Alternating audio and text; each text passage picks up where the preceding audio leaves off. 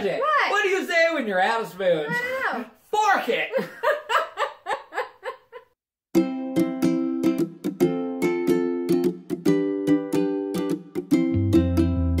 Hi little buddies! I'm Fork, this is Spoon. And every week, we get drunk. And try something for the first time. And this week, we can't even play spoons. Okay, so today we're playing spoons, which you can buy it. It is at the stores, but you don't really need to. It is. They're selling it now. Wow. With like cheap little plastic spoons. You don't need to. You just need your own spoon. You just need your own regulation 52 card deck. 53. And just kidding. One less spoon than the number of people playing. So there's two of us, one spoon. So what we do is, I'm going to deal 4 cards to each person. Okay?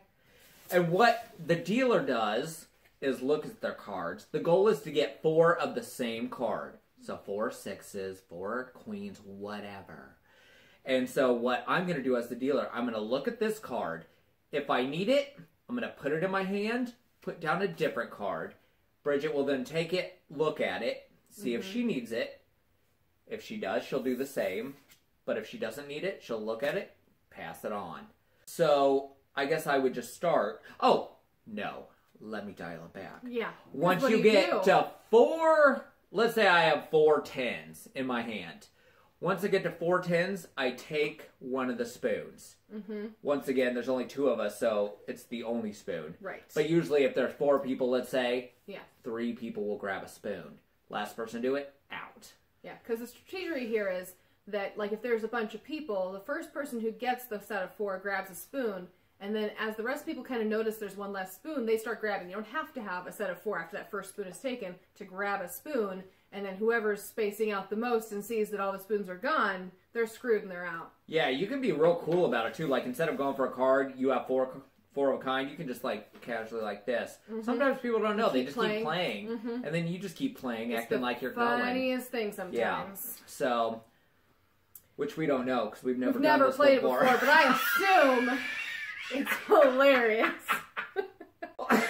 We may be out of ideas and are only doing things now we've done before. I mean, but it's been a while. It's been a long time. We have to remember how many cards you hold in your hand to get 4 of a kind. That was tricky. That was a conversation we just had. So don't worry about it.